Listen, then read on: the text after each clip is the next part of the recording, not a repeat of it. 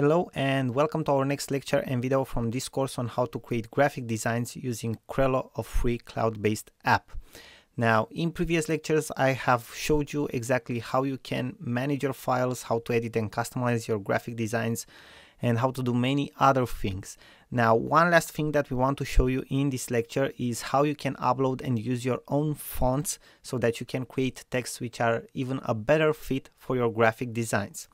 If you will go inside Crello, you will select a template to edit. Let's say you want to create a social media post like we are doing in this example here. In the left side menu, you will have a section My Files, which you already know about. In this section My Files, you will have a section Fonts. If you go in the font section, you will have the possibility to upload a font. Now, many of you maybe wonder where you can find different fonts that you can use to create different types of graphic designs and that you can use to add a specific type of text that you want to your graphic designs. Where it's very simple, you have to go on Google and you have to look for free fonts, and you will find plenty of sites that will give you fonts. You can also look for premium fonts which are paid, but you will have obviously to pay for them, but you can download them and use them. You will have license for them after all, okay?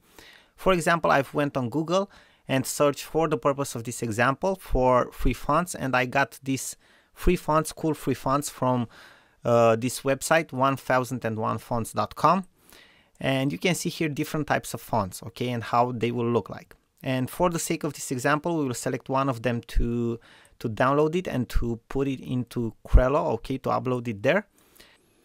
Now let's select one of the fonts here, and let me scroll down. And okay, we have this one, Degrassi. We already downloaded it on our computer. What we want to do is go in the downloads folder. We can see it here. We dearchivate it, okay, in the Degrassi folder. And then we go back to Crello. We select the option upload font. We go in the download section. We find the folder with the unzipped font. We select it. We select the font. In this case, we select the main one, open, and bear with me for a couple of seconds. Okay, and here is the font, right? Now, if we will go in the text section and we want to add a heading text, for example, you will see that we will find Degrassi here.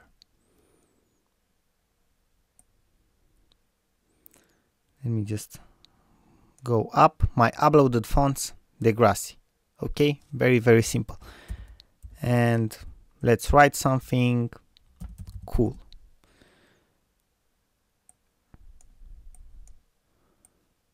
Okay, so this is it, cool, right? Let's make it on a bigger size. This is how it looks. Pretty nice. So this is how you upload and use a new font. It's pretty simple. It's a great way to give like a personal touch to your graphic designs, to use the fonts that really fit your style.